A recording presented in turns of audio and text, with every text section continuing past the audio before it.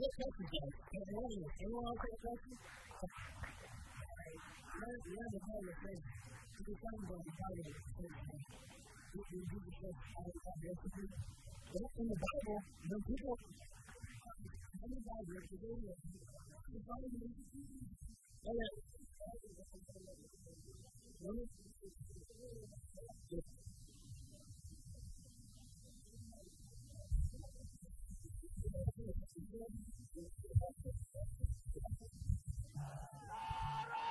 Free speech is a great idea, but we're in a war.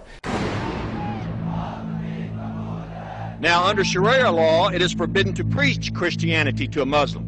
But, Madam Speaker, these discriminatory arrests against Christians did not occur in a Muslim country. They occurred in Dearborn, Michigan. From what we see in the United States right now, the First Amendment is not protecting you. It becomes very interesting when, you know, the fact that you come out and you give an objective assessment of something, that all of a sudden someone can classify it as hate speech. Freedom of speech is our insurance policy to make sure that we are free. The minute you talk about striking a balance, drawing a line, you're basically licensing state commissars to criminalize opinion. And we know the name for societies that do that. I became the first person in the free world charged with hate speech for showing the news. Who decides what's hate speech? So people being jailed in Europe now for presenting their point of view. That needs to be out to the public so that they know what's going on in Europe and they know what might be the future of the states.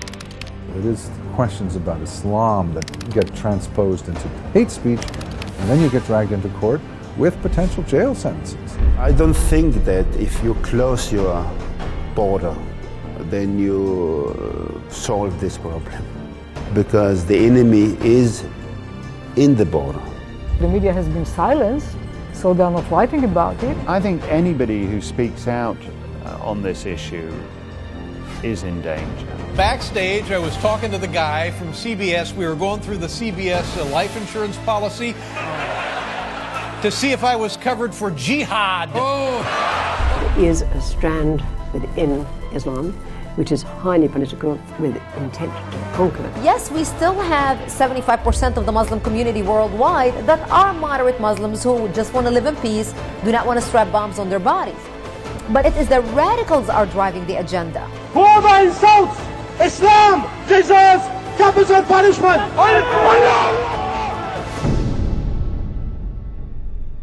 We are in a holy war, not of our making. There are two civil wars taking place. One is between Muslims over the nature of Islam and what it means to be a Muslim. And there's another over Westerners, whether what we have is something worth defending and be fighting for, or whether you just shrug and say it's an accident of history and we can move on from there. It's the most serious threat, probably, that the planet faces at the moment. In the United States government, it's forbidden to say Islamic terrorism, jihad, caliphate. I consider it part of my responsibility as President of the United States to fight against negative stereotypes of Islam wherever they appear.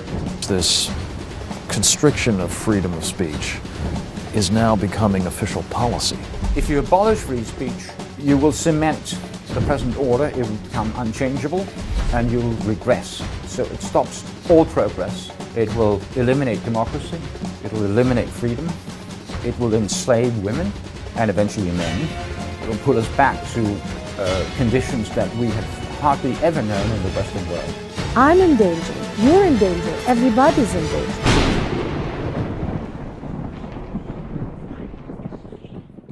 As always in a democracy, the only response to this lies in the hands of the people.